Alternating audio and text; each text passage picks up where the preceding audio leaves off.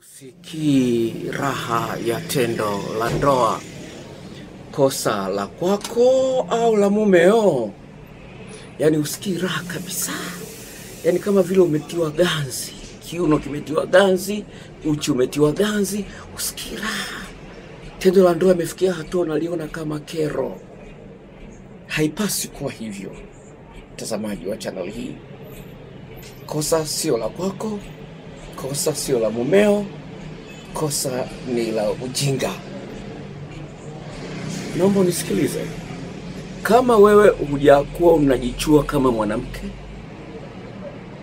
kama wewe hujaanzisha tabia ya kuingiliwa kinyume na maumbile, kama hujisikii raha wakati wa tendo la ndoa, maana yake ni kwamba sio kwamba unakosa wewe.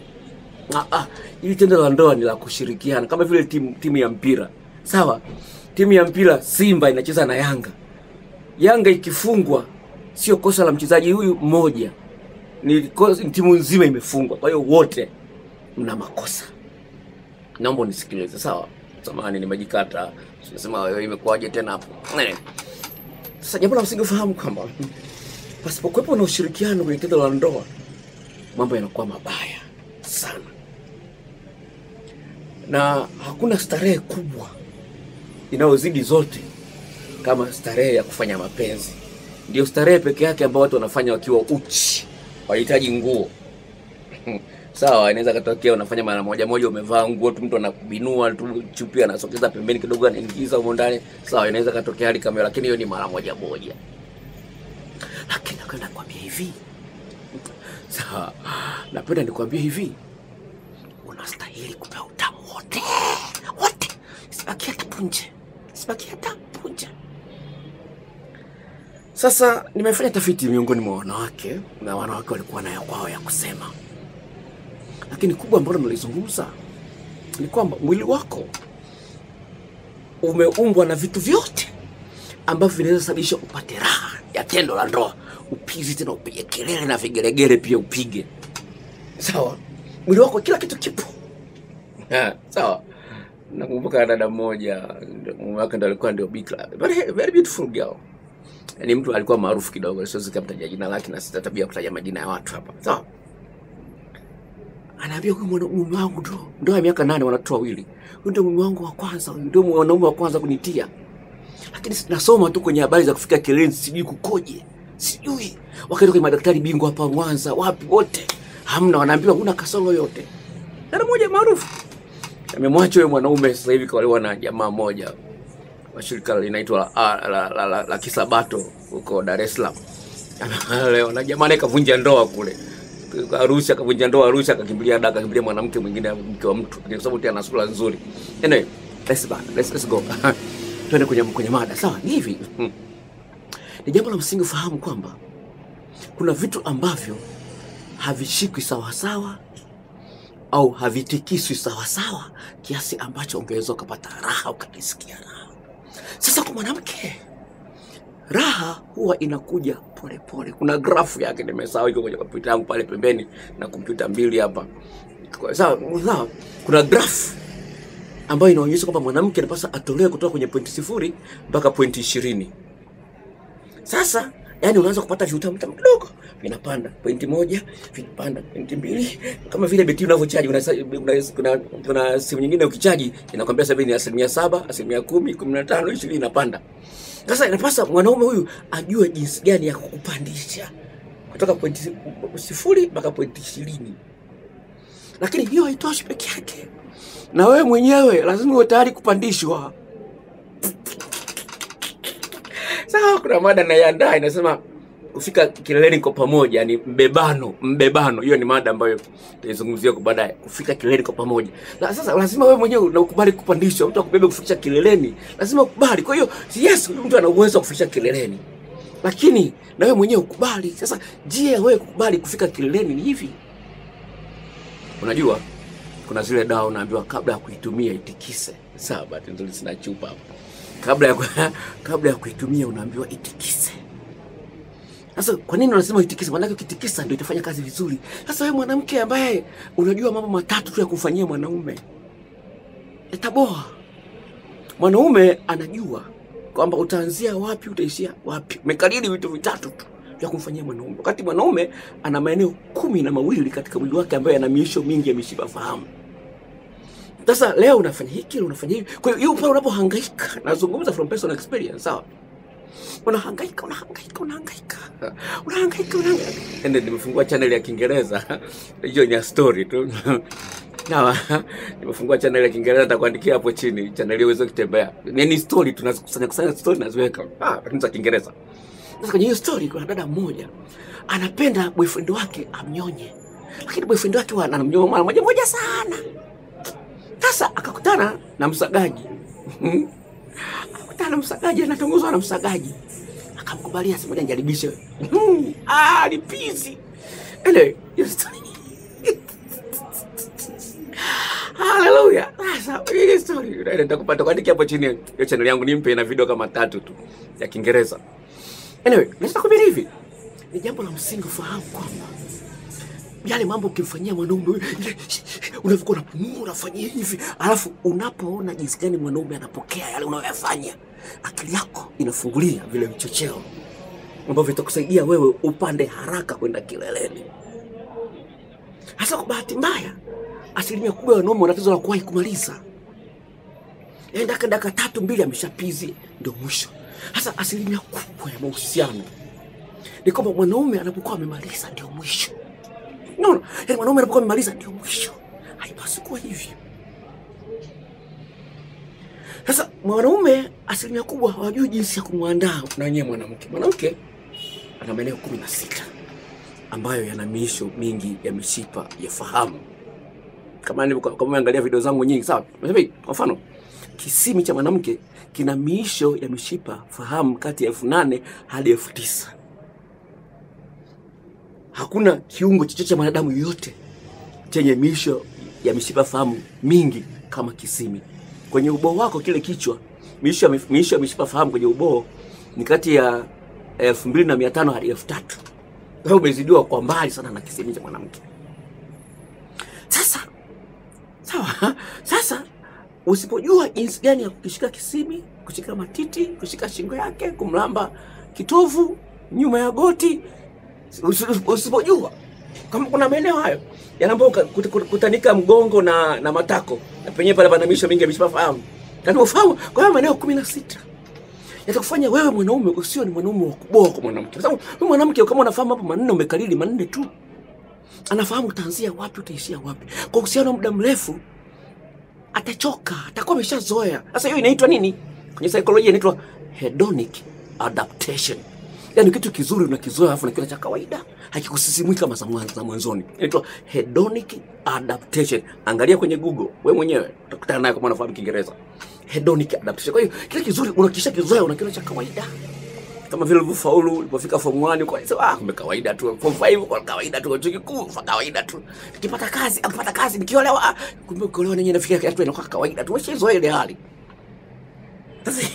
Sasa lazima ufahamu kwamba haya mambo lazima timu zote, wachezaji wote kwenye timu hiyo wacheze.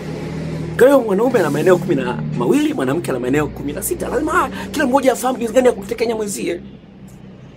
Sikiliza bwana wako anafahamu, nikasema kwa sehemu kubwa kosa ni la wanaume. Sasa unajua kama goalkeeper hajui kuzuia mpira unapigwa tu unapita. Sasa hiyo ni kosa la goalkeeper, sio la timu. Kwa unakuja wanaume ndio goalkeeper, ndio kichwa. Kosa kubwa liko kwa wanaume. Sasa mwanaume kwanza ana maeneo mengi ya kuyachezea, sawa? Sasa yeye anatumia matatu, sawa? Badala ya kutumia maeneo 12, 19, 16. Asikiliza wanawake wanavyozungumza. I wouldn't assume a majority of men will be happy if they got nothing out of the act. Asema siwezi nikafikiria kwamba wanaume wangefurahia kuona kwamba na wenyewe hawapizi. Asema sisi kama wangefurahia. Sasa si wanawake, asema tafiti inaonyesha kwamba 67% ya wanawake wanadanganya kwamba wamefika kileleni kumbe hawajafika. 67 mpaka 84 wanadanganya wanaume kwamba nimefika, nimepizi baby. Asante sana wewe mtamu. Kumbe zero. Anakupa kuambia. Na wengine wakiambiwa anakuwa mkali. naambia bwana sijapizi, anakuwa mkali, mwanaume anakuwa mkali. Mbona wanawake wengine walikuwa na pizi kirahisi, wewe upizi? Wale walikuwa nakudanganya hujui. Lazima ujue mwanamke afika kileleni kweli kweli ukoje. Sio unasubiri kuambiwa. Utadanganywa. Lazima ujue wewe ndio maana iko mwanaume. Sawa. Sasa wewe kama hujui mwanamke ile pizi ukoje, unafanya tu hivi hivi. Nafikia ni kunya huko. Kunya ndio unakunya tu, bado unakunya. Sikiza mwanamke anayezungumza, sawa? Akasema huyu mwanamke sema, it is really unfortunate that there are so many women who have their sexual needs neglected and they are not allowed to ask for more than what they get. Anasema hivi, yani anasema ni jambo la bahati mbaya sana kwamba wanawake wengi sana mahitaji yao ya kufikishwa kileleni yamepotezewa, neglected. Alafu hawapewi ruhusa ya kuomba wapewe zaidi ya kile ulichopata. Kasema hawapewi ruhusa, mwanaume anakuwa mkali. Bana nimechoka bwana, niache nilale. Wakati ya bishapizi, mwenzi hajapizi. Sikiliza. Wengine wajinga wanaume wanaiga zile picha za ngono wanazoangalia. Wanafikia kwamba kila kitu wale wanalipwa. Wanafanya acting, wanaigiza. Lazima uwe informed. Wanaigiza, wanataka kuigiza, utafila wanawake, utafia bado unataka kufila. Shida itakupata wewe mwenyewe. So, sikiza mwingine mwanamke anasema hivi, I am not okay with love making where the majority of it is just penetration because it is easy. Hallelujah.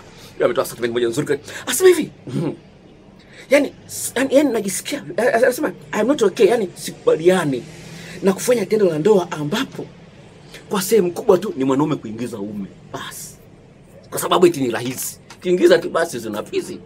Ni kwa sababu ni rahisi ile ya kumwandaa mwanamke, wanashindwa wanaume wengi. Kwa nini? Asema shindwa kuelewa. Nashindwa kuelewa kwa nini. Sawa. Anasema mwanamke asema we are not selfish for asking for more.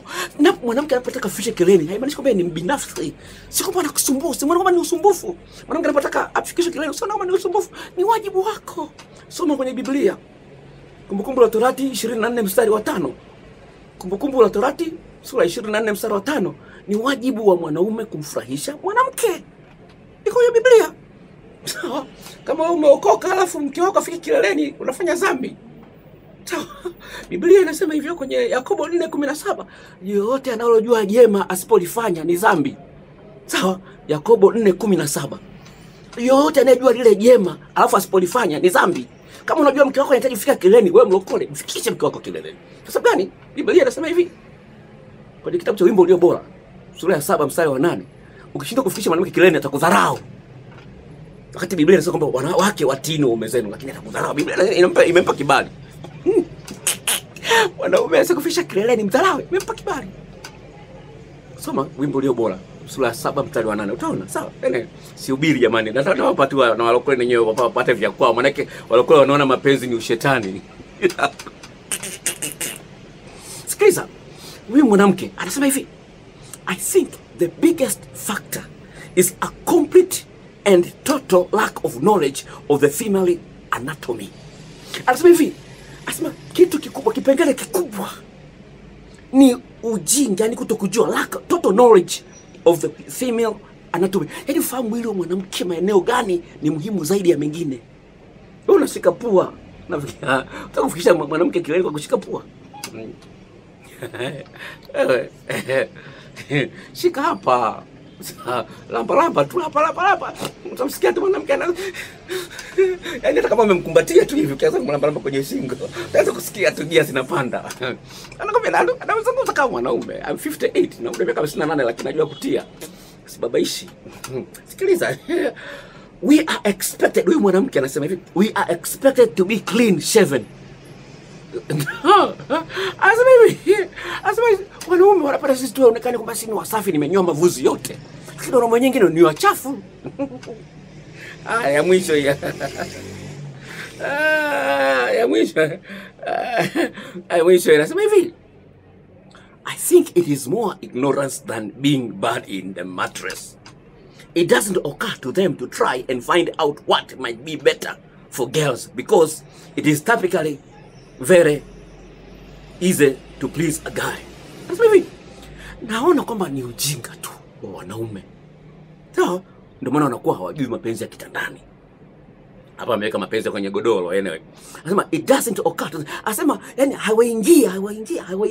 haiwaingii kwenye akili zao. Jinsi gani ya kutafuta mbinu mbalimbali za kumfikisha mwanamke kileleni. Sawa? Mbinu bora. Anasema it doesn't occur to them to try and find out what might be better for girls. Na kizuri kwa mwanamke ili afike kileleni because kwa sababu ni rahisi kwa yeye kufika kileleni, basi anaona basi tu. Naona. Kwa hiyo mwanamke asipofika kileleni anaona makosa yake mwenyewe, si kweli. Kwa hiyo hayo naomba uyafanyie kazi, sawa? Kuna video nyingine zinakuja, sawa? Kwa hiyo kama hujajisajili, hii ni video yako ya kwanza. Kuna kibox chekundu mkono wako kulia. Pale chini kimeandikwa, kibox chekundu kimeandikwa maandishi meupe subscribe. Bofya uweze kupata taarifa video mpya ambazo inakuja. Channel yangu ya Kiingereza ambayo ni story tu. Nitakuandikia hapo chini. Bado sijaikariri kwenye channel changu, lakini nimeshaikumbuka. Inaitwa conflicting emotions. So, conflicting emotions, yani hisia zinazochanganya. Hiyo ni video, ni channel mpya ya Kiingereza.